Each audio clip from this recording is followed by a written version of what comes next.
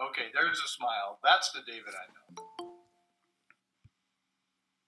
There's Mr. Bruno. Brett. Hi, Brett. Hey, Brett.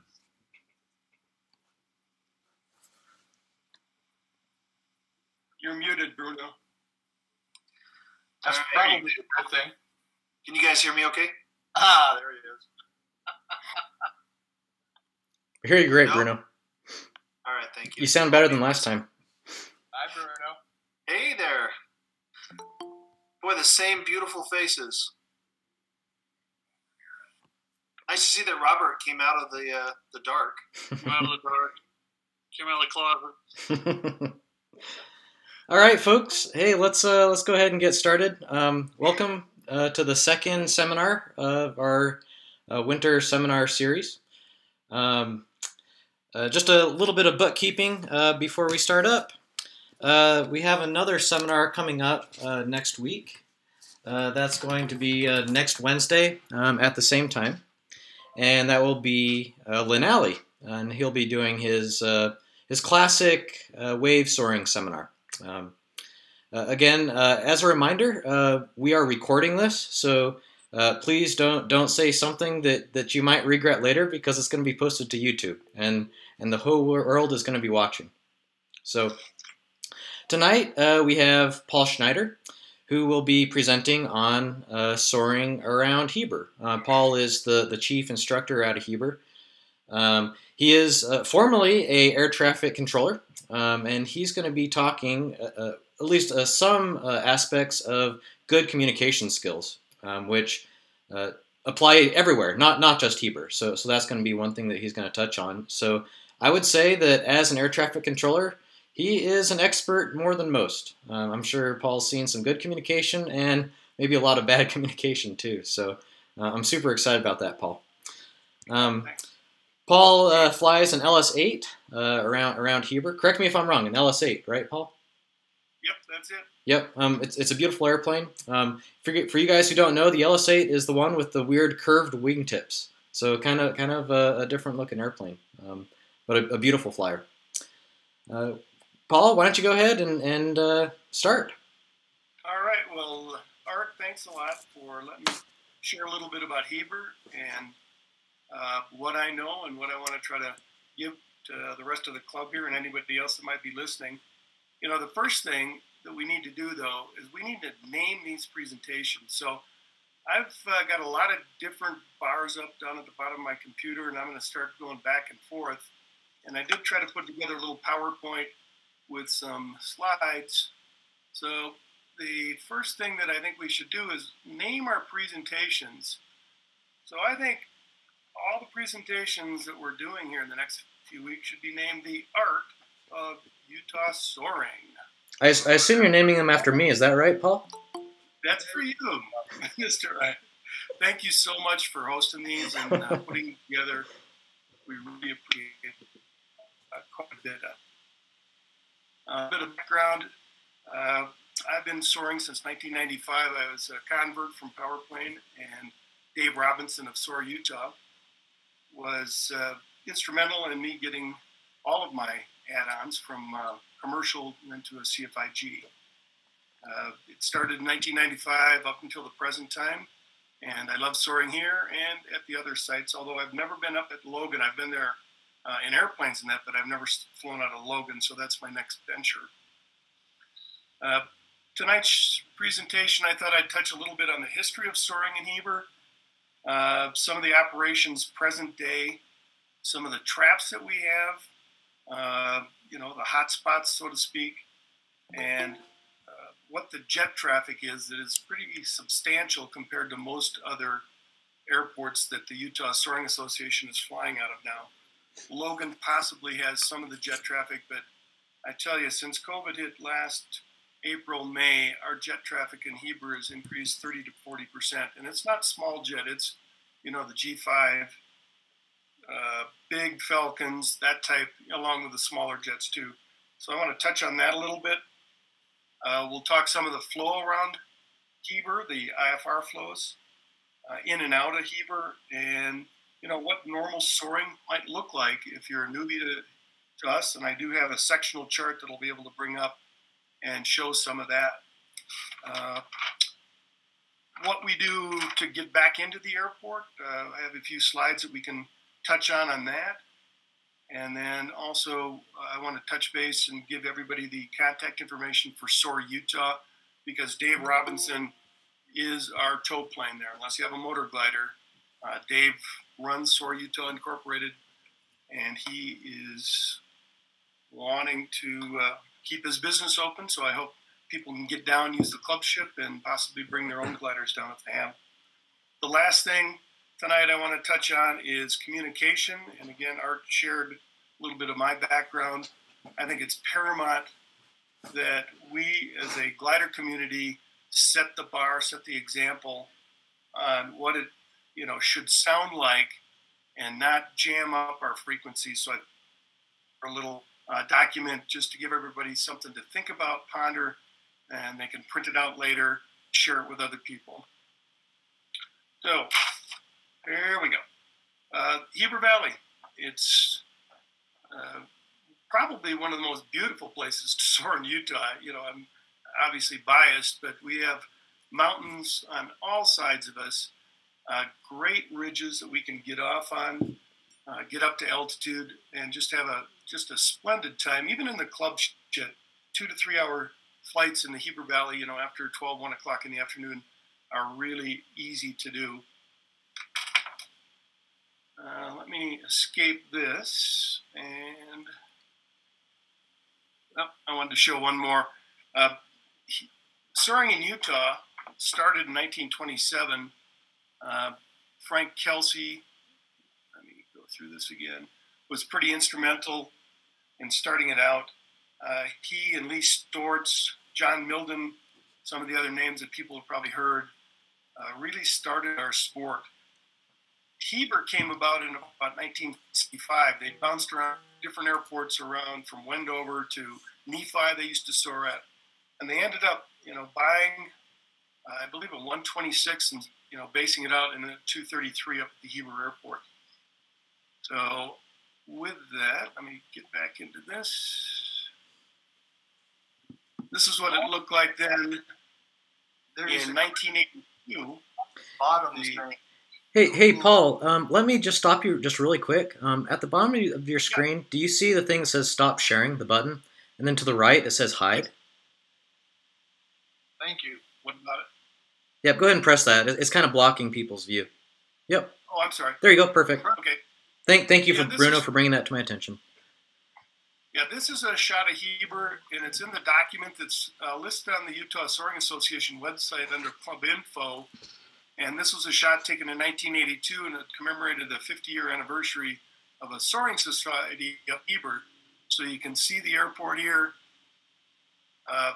Hangar rows, where I have a hangar now, are located here. The ramp is all ripped up. This is the old FBO building, some of the old hangars here. But you can see how active this airport was. Played pretty active up until about the early 90s when a new operator came in and built a huge FBO along with the city, starting to build a hangar row at this end, and then subsequently a lot more hangars down to the south end. I think we have over 90 hangars on the airport now, and I believe we have probably 8 to 10 gliders based here, 2 or 3 motor gliders also. So it's still a presence in the Heber Valley, and I know the people of Heber Valley, they always think about, oh yeah, sailplanes. We see them all the time up there. We used to see them all the time. So, Heber is a big asset to our community. Oops. And I just wanted to sort of plug that because and we do have our nuances. So let's touch base a little bit about that. I don't know how to get to each slide, so I'm just going to have to go through back again. So from about the early 90s through the mid 2010, 2011, SOAR Utah did advertise and promote soaring with private tows, club tows, and also rides. And this is a picture of one of our ride pilots, Tom Meekum. I don't know if he was able to get on tonight or not, but just wanted to honor him for giving thousands and thousands of glider rides to people from all over the world. that came to Park City in the Heber Valley, and just wanted to give a shout out to Tommy. So there you go, brother. Hope you're doing okay. Again, active pilots we have probably 8 to 10. A lot of them have their own ships. The Heber Airport has tie-down space at the north end for trailers. As of now, there has not been any charge, but I believe the city is going to be asking for a $25 a month fee to tie a glider down at the north end. It's a grassy area that's fairly level, similar to what you do in Nephi if you're putting together a glider out in the grass in that area. And so if anybody wants to base their glider up here, we do have access to it. The procedure then to soar out of Utah would be get a hold of Dave Robinson to make sure he's towing. I'll cover that a little bit later. And then he has a golf cart that we're able to use to get gliders, the club glider also tied up at the north end out in the grass, to stage gliders down at taxiway Alpha 2. Here's Julie after a flight that we had down a couple of years ago. So normal procedure then. Paul, do we need to bring our own stakes for the tie-down area? Yes, it's a completely open grass field. The club ship, we have some permanent tie-downs that I put in, but if you do have a private glider, then you bring your own stakes for the trailer and your glider if you're going to keep it out overnight. Most guys and gals take their gliders apart every night, but if you want to keep it out, bring your own tie-downs. He Valley has a mix of aircraft, and I think everybody is concerned with that. We're operating from gliders to small single-engine tail draggers. There's a Warbird Museum, commemorative Air Force, that has a T6 Stearmans, a couple other Warbirds, Yak, and other Warbirds are in the area. So we get a huge mix of traffic. I think with proper planning, with good communication, we can all fit into the airport. I know Dave Robinson of SOAR, Utah is adamant about being a good neighbor to our flying community. And so if we're out at Alpha 2 and there's traffic in the pattern, Dave may let that traffic do 2 or 3 touch and goes and then make a comment saying, hey, we're ready to launch at Alpha 2. So we are going to be good neighbors, keep a low profile. We don't want to be, the bad guys. We're gliders, we're the good guys. So we're going to try to keep that presence up in Heber. Safety, obviously, is the number one thing. With jet traffic, things move a lot faster. And one of the other things that we have is the departures in and out of Heber. They don't always arrive too on windy days. The IFR departure out of Heber City, the Cooley one, departs off of 4, and some companies think that they have to depart off of 4 because it's the IFR departure procedure. I don't know where some of these pilots get their information, but even with a 10 to 15 knot tailwind, they're taking off uphill, and we've seen Falcons and G5s rotate about taxiway Alpha 2 up at the north end and get off the ground. So be aware of that. One of the traps, if we are flying a 2-2 operation at Heber City, jet traffic can and may be using runway 4 non-wind dependent. It's very rare that we'll operate off of runway 4. This is a shot taken 4 or 5 years ago when we did have that north breeze. Dave is pretty reluctant to tow off of 4 unless people have experience of that. But it is an option, and we can get trained if, for some reason we get into that north flow scenario that we've seen in the last few years. Alrighty. Let me escape this and bring up one other thing here. I want to bring up the arrival into Heber City. This is the GPS, what do they call it? The RNAV GPS-Alpha A into Heber City. So if you see my cursor there, Zany, the initial approach fix, is in about the vicinity of Highway 40 and Highway 80, just northeast of the Park City area. And if you see Zany down on the profile, they're going to be 11 to 15,000 in that area on their initial approach. They start their descent towards the Heber Airport. The gray area is the Jordanelle Reservoir, so about the dam, maybe a little bit north of the dam at UZU, or however you pronounce that, 9,400 feet. Again, going down to the missed approach point, which is Utah, they'll be at 8,000 feet. The airport, you can see, is this small little line. And so the jets coming in on that IFR departure, even on good VFR days, a lot of them fly this arrival procedure into the Heber Valley, ending up somewhere over our sewer ponds or one of our reporting points, and a lot of GA uses it at 8,000 feet. So that's a pretty big trap for us if you're flying in the Heber Airport, out of the Heber Airport, on knowing that the jet traffic coming in could down to this missed approach point and then subsequently make a right turn, enter right traffic, and go up to about a 5 to 6 mile final, and then land runway 22. That's predominant. Normally they won't land 4 unless they're hard north breeze. They will take off 4, but normally they will, honor that, especially if there's a lot of other traffic. They're going to, most of them comply with that. So just be aware that they're down to 8,000. Glider pilots, we're coming in from all different areas. We usually try to come in, enter the pattern, around this area, the same area as our missed approach point, somewhere in the 7 to 8,000 feet to get into a crosswind leg to land runway 22. So be aware of that. They make the calls. Some of them then will break off at Fugi, just at the north end of the Heber Ridge there on the northeast end. They'll fly along right base and then come in this way. And they are pretty good on the radio. I just wanted to point that out. That's one of our hot spots, one of our big traps when you're flying in and out of the Heber Airport. The next slide, I'm going to open it, and I'm going to have to, again, click through and get back to it. But here, you get to see all those great pictures again of the Heber Valley. This was produced by Salt Lake Air Traffic Control when Bruno and I and a couple other people went down to the tower. We asked some of their procedures folks to produce an arrival track and departure tracks in and out of the Salt Lake airport. So this one shows arrivals and some departures over on the west side, but this is a north flow arrival route. I think Bruno, it was a 24-hour period. They just were able to track each one of the arrivals. So the Heber Airport is located, if you can see my cursor, on the top of the page.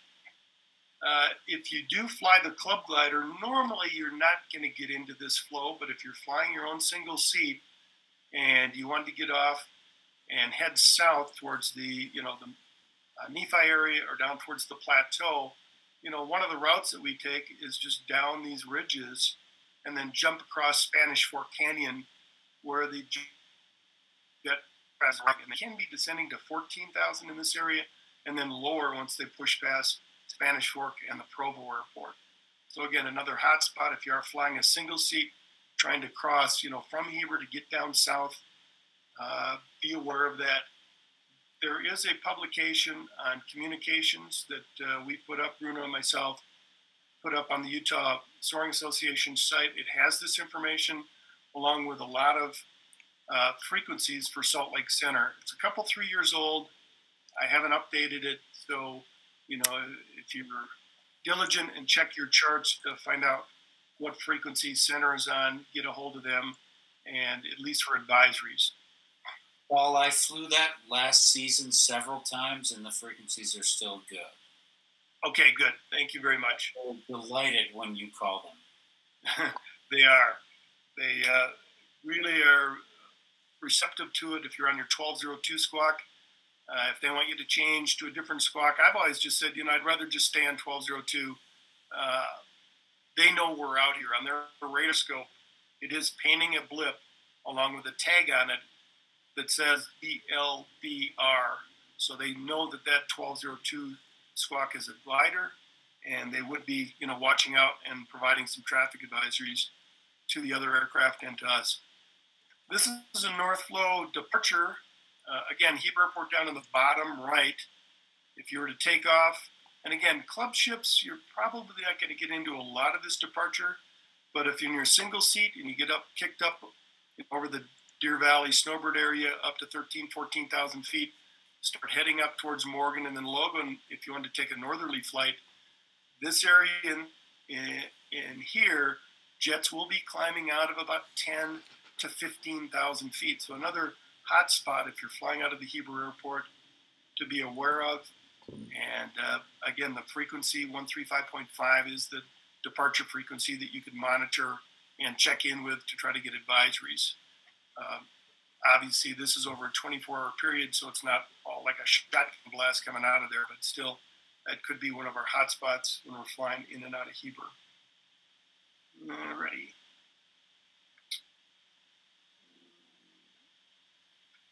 This was a shot taken just coming up over Provo Peak, heading down off the left wing of my glider down towards Spanish Fork Canyon. And again, some beautiful conditions that we have here. I highly recommend if you can't get down from your site in your single seat, come down, get the club ship, and fly with us. Let's talk a little bit now on normal club gliding that we have. And let me try to bring up my other slide that I have. 25%. So Heber Valley, you see in the middle, this was produced using an 18-to-1 glide ratio for our gliders. So obviously the Grove is 35, 36-to-1. I instruct at 15-to-1. These rings show an 18-to-1 glide ratio getting back to the Heber Airport. Normal procedure then for Heber is depart runway 22. The tow ship then will make a right climbing 360-degree turn back over the airport. And then on most days in the afternoon, we get the west-southwesterly prevailing flow. So the tow plane will take you down into the into the Wallsburg area. And in this area here, it's a beautiful ridge to get your first home thermal to get some altitude. Rock outcroppings come all the way down. Anybody that's flown here know that these rock outcroppings about 1 to 2 o'clock in the afternoon are like solar panels for our energy that we need, thermals. They warm up, the wind comes up canyon, hit those things, and they go off. So it's a great place to get off anywhere from the point. My normal is about a 2,000-foot tow on good days, right at the point of the mountain down at this area, not Salt Lake's point of the mountain, but the point of the Wallsburg Ridge. And then from there, work my way up, get going. Even in the club glider, I might take a 75 or 8,000-foot tow. And one of the reporting points that we have is the Pines, which is 5 miles from the airport down in this area. And I recommend if you're flying the club glider in this area, and let's see, let me get rid of that. You know, you take off, you're flying down the ridge, you're at the Pines. I instruct my student in any checkouts that I give down here, even though the ring says 9,600, I want to be at 10,000 before I take off the ridge. Different ways then to get around the valley from here would be to get to that 10,000, backtrack,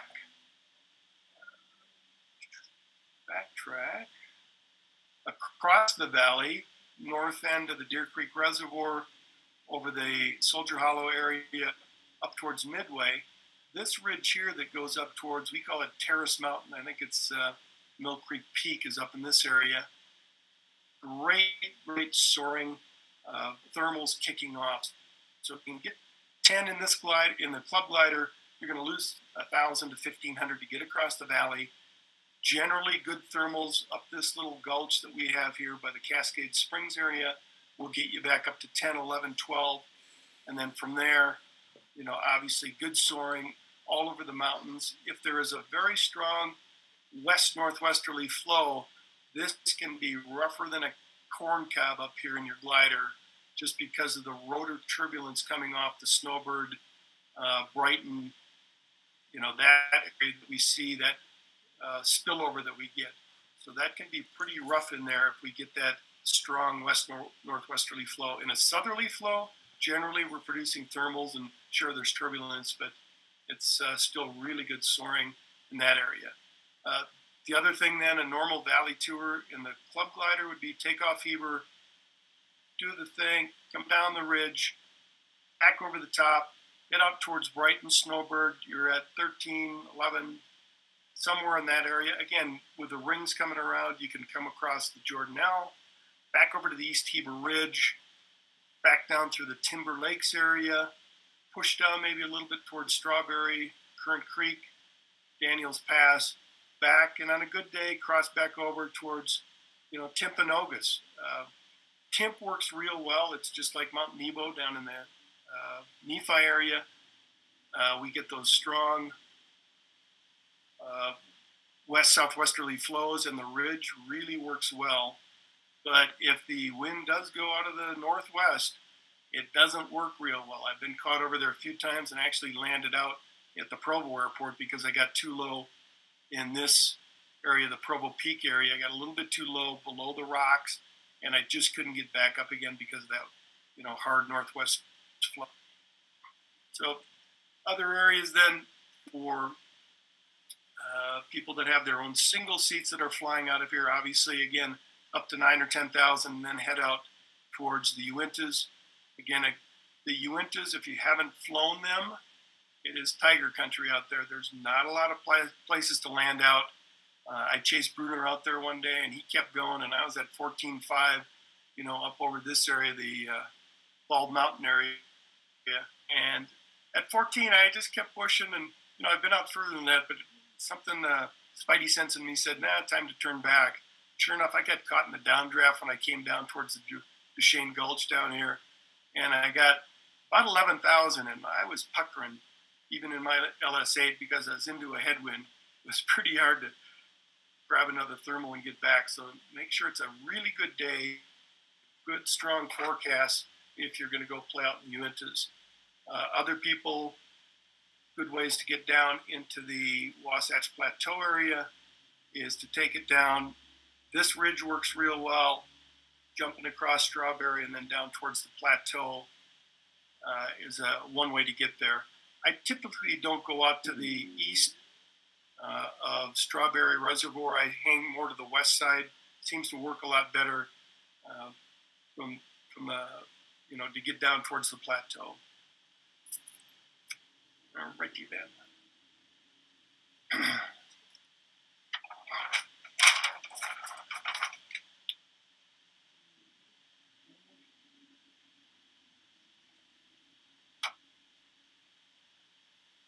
Here's a picture taken. Altimeter says 17,650.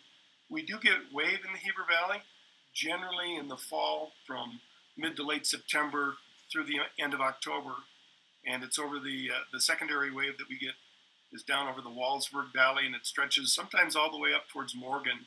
I've flown that in the wave. So just looking at, you can see Mount Timpanogos, Utah Lake, Cedar Valley Airport, down in that area. So it's really a beautiful place to fly, and we have all conditions here from the convergence, ridge, thermal, a lot of different conditions to fly in the Heber Valley. Arrivals into Heber, generally when we're coming in, I'm going to come back to this presentation that I had before on my rings. So arriving into the Heber Valley in your gliders, a couple different ways to get into the pattern. Again, predominantly runway 22. Normally we don't use a 45 entry into runway 22, and the reason being is the ridge that we have, the Wallsburg Ridge, just to the south of the airport, if the wind is blowing pretty strong, there's some pretty severe downdraft rotors coming across that. And if you get on the back side of that, you can get kicked down pretty fast in this area. So if you do have the altitude, we like to go out and set up about 2 miles to the northwest over the midway sewer ponds that we have out there, the square holding ponds, and then enter the traffic pattern in a crosswind leg and then normal downwind and base to final to land runway 22. The big kicker in the afternoons when we do have that convection going on and we get big thunderstorms that start out down in this area and they start moving across the Strawberry area building, they tend to want to get big in here and then dissipate with all that wind, and it funnels right down Daniels Canyon here to the Heber Airport, and we get direct crosswinds. We see that down at Nephi, coming off Nebo in the afternoons, where that wind will just start sucking down the mountain from those thunderstorm buildups and then dissipating. So if we get that, traditionally we'll want to try to land to the north in that. If we do land to the south, again, make your own call, your pilot in command. But landing to the south, we have a line of hangars up at the north end of the Heber Airport, and we get a lot of turbulence coming off those hangars, within about 100 feet of the ground. So it's usually a runway 4 arrival on that. And remember, always keep a lookout for that. If it looks really good and you see those thunderstorms building up to the southwest of the airport, keep an eye on them, because they can get real big and they can dissipate, and very easy to get yourself in trouble trying to land in that hard crosswind.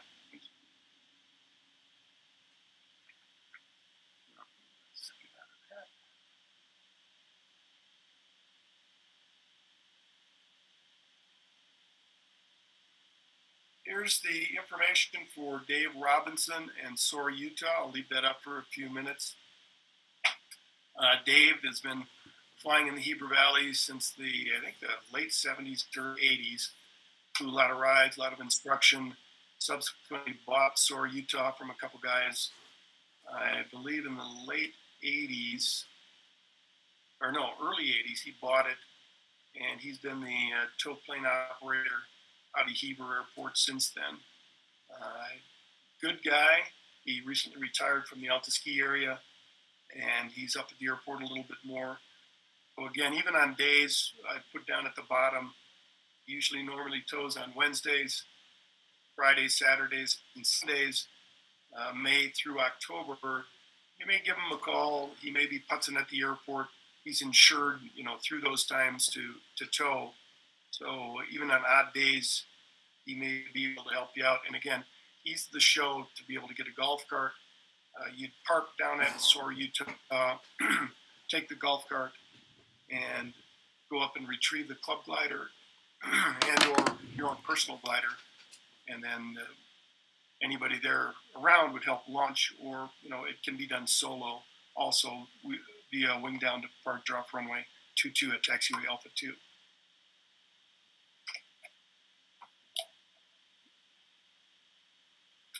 Phone number, email. That's Dave Robinson, commonly known as Hoopa. I don't know where it came from. There's the Hoopa Indians out of somewhere in Oregon or Idaho, but I don't think it was because of that. I think it's because of his laugh. He's got a very unique laugh. If you've ever heard Dave do his laughing there. And the last thing that I'd like to cover then is I'm getting into my safety talk and sort of getting ahead of Dave Cleveland. I saw that one of his presentations was safety. So mine is about radio communications. If you've operated out of a lot of general aviation, smaller airports, you hear everything and anything on these radios. Painting a verbal picture for other pilots, I think, is really paramount for us as the glider community and for any general aviation pilot flying in and out of airports to use standard phraseology in a sequential order that lets everybody know where the heck you are and what you're doing. So the first thing is state the airport you're operating from. Second, state your call sign and or again number. Third, identify your position from the airport via using a bearing, distance, and altitude. If necessary, state a geographic positions. I'm over the ponds at the Heber Airport. I'm over Durst at the Morgan Airport. Whatever your local geographic position marks, go ahead and use those. But after you've used your mileage, altitude, and distance and bearing from the airport, it just gives everybody, at least my mind goes like that. If somebody says it, it's like, okay, yeah, that guy's 3 miles northwest. That's where I'll be looking for it. State the intentions. What are you going to be doing later? And I forgot one thing at the end of the call. State the airport that you're operating out of again. So my example, Heber Valley Airport, glider Gulf Sierra, 3 miles northwest, 7,000 feet, over the ponds, inbound for landing. We'll be entering a left crosswind, runway 22, Heber Valley, or Heber City. Paramount that we start practicing this, using this, giving other pilots in the area the opportunity to get a situational awareness of where the traffic is. The aircraft that come in that state at the end, and I wish I would have printed this, maybe I'll edit this document. At the end of their statement, they say, any other aircraft in the area, please advise, I think is bogus. It says in the AIM, and again, I don't have the paragraph reference, this shall not be used for transmissions. And I think the reason that it should not be used is that it might give that pilot a false sense of, oh, I know where the traffic is. So if the jet pilot's coming in, and we hear a lot of them at Heber, any other traffic in the area, please advise. You know, if one airplane says, well, this is Cessna 123, and I'm 6 miles to the south inbound, and nobody else says anything, that pilot of the jet would think, wow, boy, there's only one aircraft. Again, we operate out of airports that don't require a two-way radio. There could be, you know, old airplanes that aren't using that. So I think it behooves us to keep our, you know, neck on a swivel, our eyes out looking for other traffic. Don't use that, any other traffic advise, and be concise and precise on radio communications close to your airport. Keep the radio transmissions to a minimum. Chit-chat on 22.8 is not a good thing because Morgan, Heber, and quite a few other airports in the area are chit-chatting on it, and it really blocks the frequency for people to make necessary calls. So please keep it, transmissions to a minimum, short, sweet, and simple. And when you're out of the airport traffic area, switch the frequency. Go to 23.3, go to fingers, 1, 2, 3, 4, 5. If you want to communicate with other gliders and start chit-chatting on that frequency. So that's my safety spiel for tonight.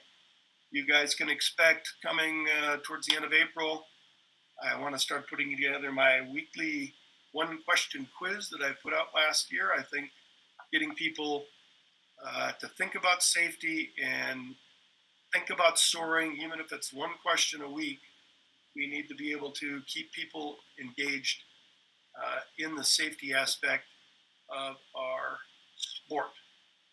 So with that, how the heck do I get out of this? Let's try this. And stop presentation. Alrighty.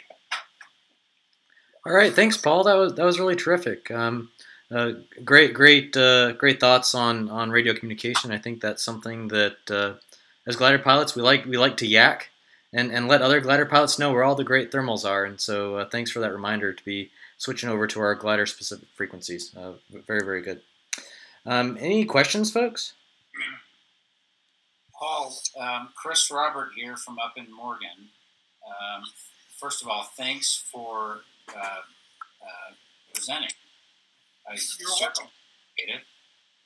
What I want to ask about is when you landed in Provo, you didn't really land out. You obviously managed your risk, and you landed at an airfield where you could reasonably expect to get a tow. In the club ships, the only time I've been scared is on the Wasatch Front, where the ridge was working superbly above 8,000 feet. But if you got down below 8,000, you got bumped. So what is it? Is there a way that we can tell our pilots, our aspiring pilots, how to manage the risk on that front? Because I bet if you had looked at the weather forecast and the conditions when you flew, that because of whatever factor, maybe Utah Lake, who knows what, Right. below 8,000 feet, the ridge wasn't going to work anymore. Right.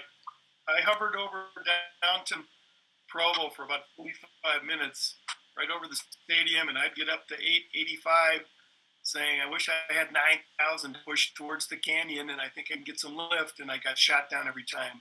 So I think we just have to tell the students and club members, to go on the front side of the Wasatch, especially with Utah Lake acting as that big refrigerator out there, that big cool sink that we have. Thermals just don't want to generate unless they're close to the rocks and have a little bit more wind up there that'll take them up. So good point there, Chris. Hey, you're a fighter pilot, aren't you? I was. I'm retired now. I'm an ex-fighter pilot and happy. We had some fighter pilots come down to the Salt Lake Tower one time, and they had to operate out of Salt Lake. They'd closed the runway at Hill. And so this colonel came in, and he said, the only three ways to get through to a fighter pilot are sarcasm, ridicule, and fear. Is that a true statement? And so when the F-35s come back behind the ridge at Morgan, I'd call guns, guns, guns on them from my airplane because they can't even see me on the radar. Right. I'm below their Doppler notch, and I can turn faster than they can. Wonderful. That's good. Thanks for the question.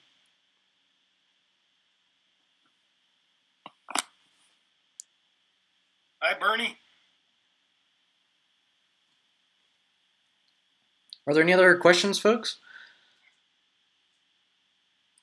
If not, speak now. Go ahead. Best months of the year to fly. In Heber? Yes. Well, I was looking out there today, and I was drooling. It looked like a good day to be up in a sailplane. It'd be low cloud days. But normally, about the first to second week in May through mid-October, other than those days that you get the wave conditions and or a late warm front coming through. So that's sort of our window to fly. And Dave Robinson, being there for so long, everybody thought, well, Nephi is a great place to soar because you can get off a lot earlier.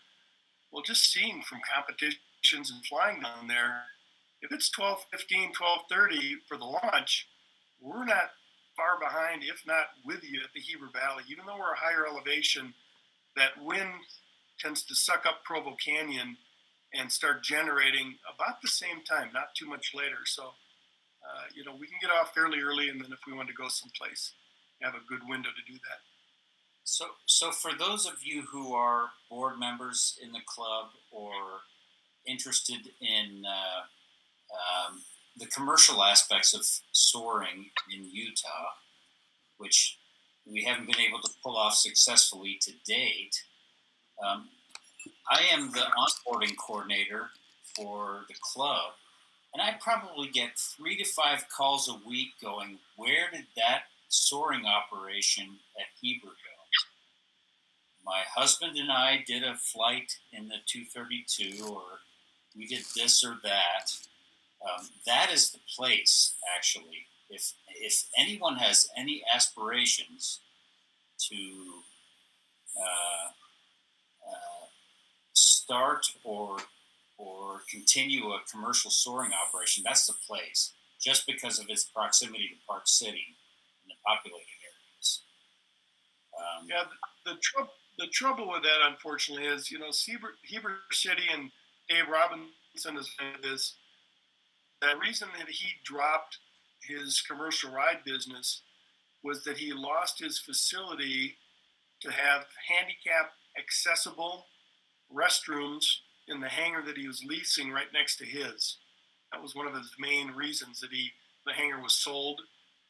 And so Heber City requires an operating permit on the Heber Airport if you're a commercial operator that would require some sort of a building with handicap accessible restroom facilities, through the fence type of operation. So we all know flying gliders, man, you're not making any money. That would be a hard thing to do other than if OK3 Air started a glider ride business up there. So I don't think it's viable at the Heber Report for that reason.